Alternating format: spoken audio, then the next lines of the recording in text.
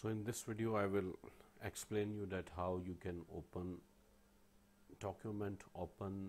supported documents in Illustrator, or how you can place documents in Illustrator.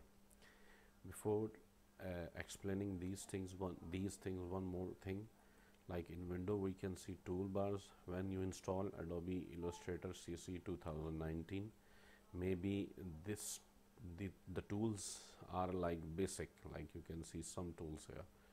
So in window, make sure in toolbars advanced is selected. So how to open new document, how to open the document? So file, open, or Control+O you can also use, or if you are a Mac user you can use Command+O.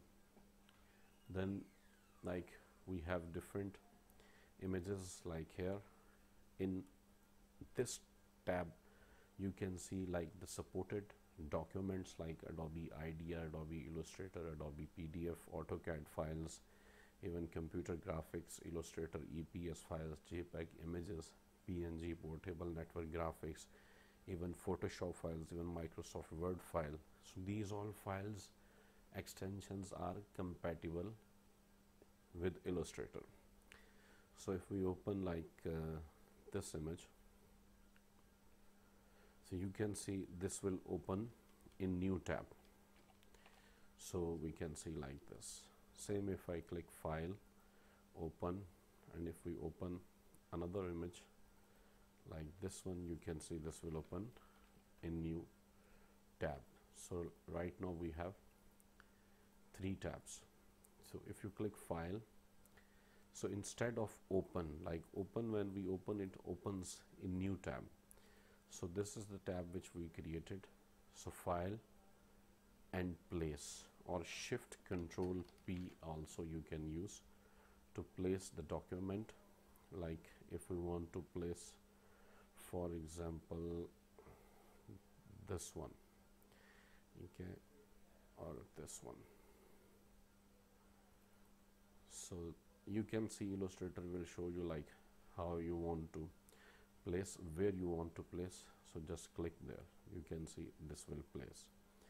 So now we can move this, and if we press and hold Alt plus Shift, you can see we can increase or reduce the size proportionally. See, Alt plus Shift we can use, or even Shift, but Shift change from one side. It will be proportionally, but from one side. Alt plus Shift, you can see the box will reduce or increase from all sides. So this is the method, like how we can open or how we can place the documents. In next video I will explain some keyboard shortcut keys, some basic keyboard shortcut keys which we use often during our work. Thank you very much.